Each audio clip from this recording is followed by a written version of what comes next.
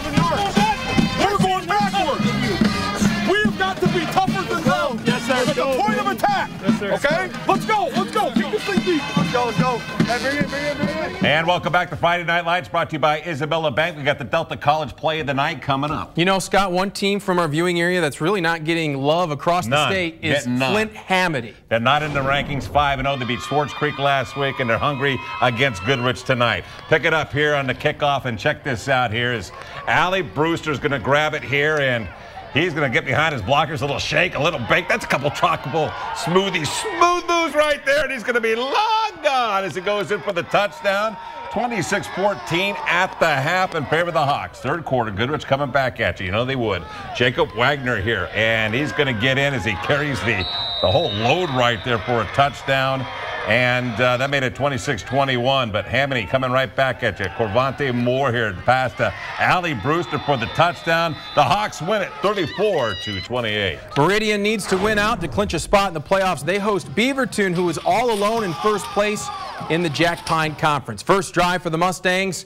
There's a fumble on the exchange, and it is recovered by Cameron Austin. So Beavers with great field position, and it wouldn't take them long to cash in. Kyle Cassidy from 2 yards out, extra point would make it 7-0 Beaverton.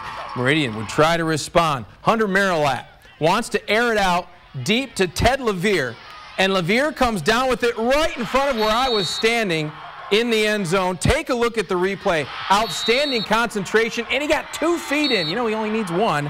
It's all Beaverton, though, from there. 28-7, Beavers take it. All right, North Branch taking on Richmond as we go out to the Blue Water Conference. And I haven't seen the Broncos in a while. They're 4-1 going into this game against a 4-1 Richmond team. And it's Christian Coy here. He gets the outside, and he is going to get in for the touchdown. And they get a little 2-pointer on that, so they make it 8-0. But later on, Drake Dusky here comes up with the pick right there. And then he's going to follow it up with a touchdown run of his own. North Branch all over Richmond tonight, 37-0.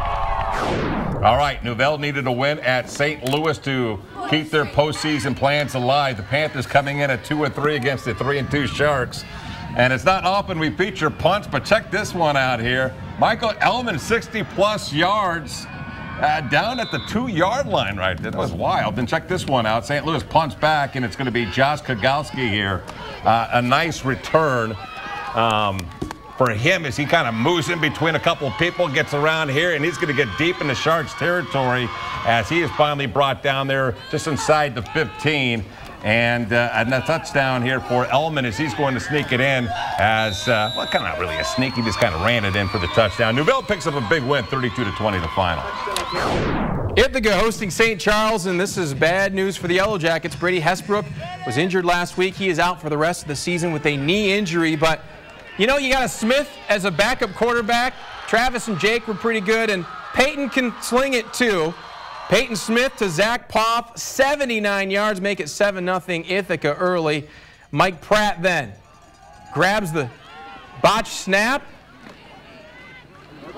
and he coughs it up as he's trying to get extra yards. It's recovered by Chance Risner, and that would lead to Smith pitching it to Braden Shaw, 17-yard touchdown. All Ithaca in this one, 56-0, the final. We got more coming up on the Isabella Bank Friday Night Light Show. It's called the Delta College Play of the Night, and it's heading your way next.